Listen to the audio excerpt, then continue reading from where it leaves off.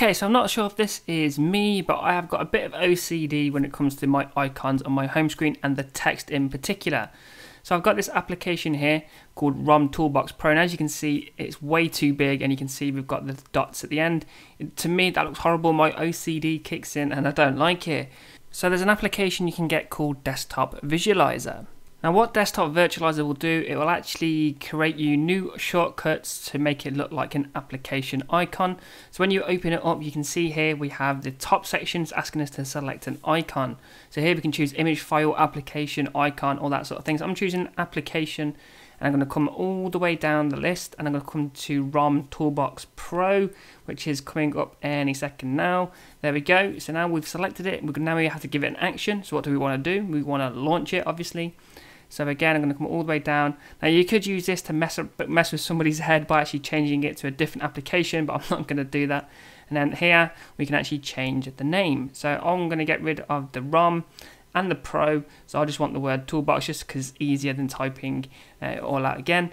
And then that is it. I'm going to click on OK, select the launcher, and then we are pretty much done. So if we now go back to the home screen, you can see we have two icons, but the new one has just one word instead of that horrible looking dot at the very end. Now to me, that's just my OCD. I think that looks better, and I can then get rid of the other one.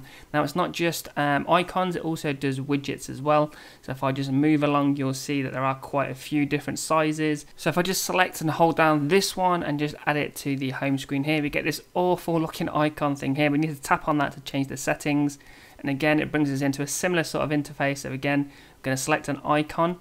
So in here again, we could be image file, could be application, could be icon pack or add-ons, but for this I'm just going to use the album one just so it's at the very top.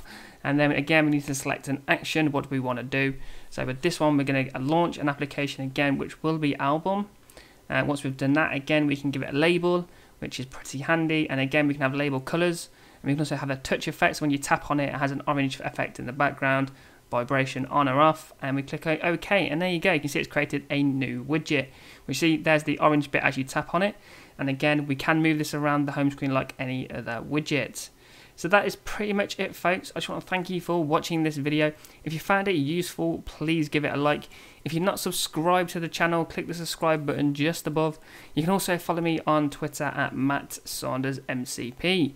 So as always guys, I'll catch you all in the next one.